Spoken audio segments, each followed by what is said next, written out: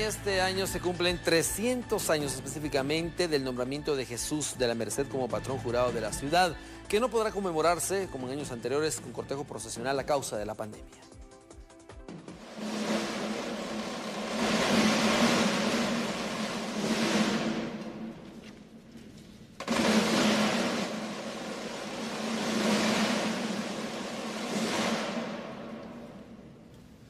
Desde el 27 de marzo de 1655, hace ya 366 años, cuando salió de las manos de Mateo de Zúñiga y Joseph de la Cerda, Jesús de la Merced ha ocupado un lugar preponderante en la vida de la sociedad guatemalteca,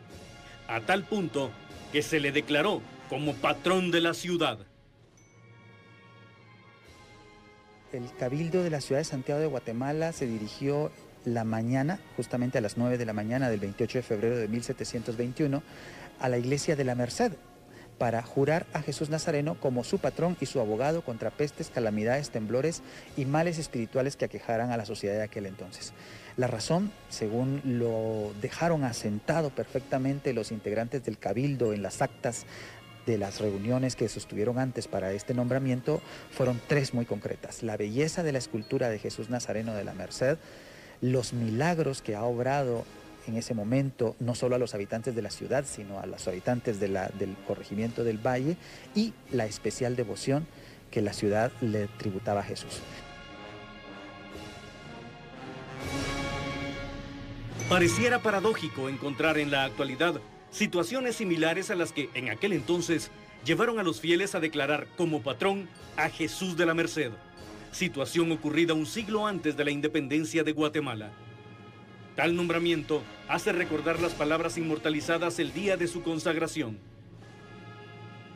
Oh, mil veces dichosa y siempre santa ciudad.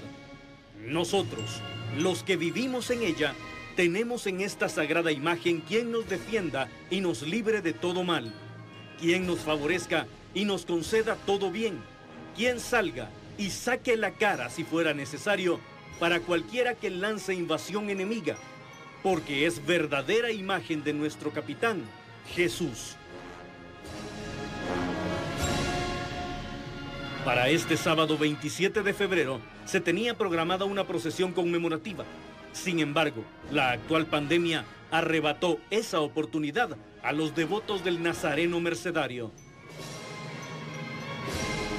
Tenemos la misa solemne con el señor arzobispo el día 27 y la misa solemne mayor también el día 28 con el reverendo padre Orlando Aguilar,